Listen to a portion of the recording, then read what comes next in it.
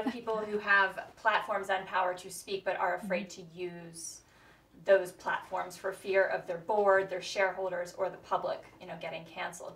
What's your advice to those people who have the power and platform to speak but aren't doing so? Jimmy, can you repeat the question? Yes. So Maggie has a question about people who have platforms with which to speak, but there's concerns in an increasingly divided culture, in a culture of cancellation, and also I think just increasingly fraught climate on social media.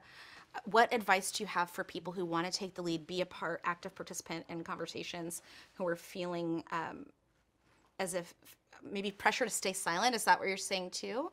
Or a CEO who could speak out in favor of equality, reproductive freedom, but has a board or shareholders and they feel hamstrung in maybe offering reproductive rights to their employees or coming out with a statement.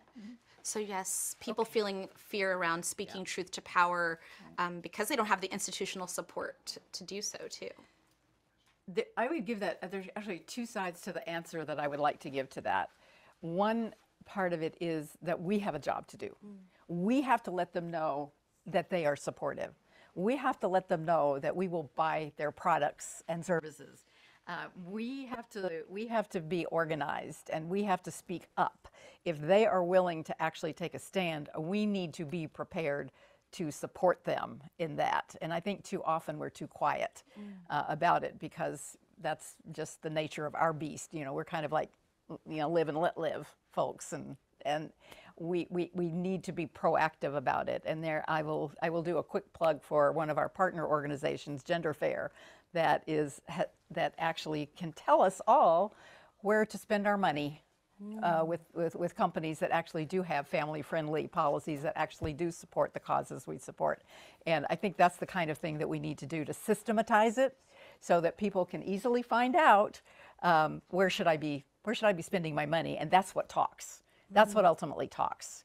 The other thing that is important is the flip side of that coin is for there's hardly a company that can get away with not taking positions on things today. Now, they might have been able to get away with that, 50 years ago, when they would say the business of business is business, and they didn't take positions on any of these things. The employees today expect the companies they work for to have some kind of ethical positions, and they're going to be paying attention to it, and so do shareholders, and so do customers. So I think so companies and organizations and individuals can no longer just shy away from taking positions, because they're going to be called to task by somebody at some point. And so if they're going to be called to task by somebody at some point, they had better figure out which side of history they want to be on. And they better look at the data that says, 90-some-odd% of Americans use birth control. 90-some-odd% of Americans support the Equal Rights Amendment. How about that? They need to not listen to just the loud voices. They need to actually figure out where they want to stand.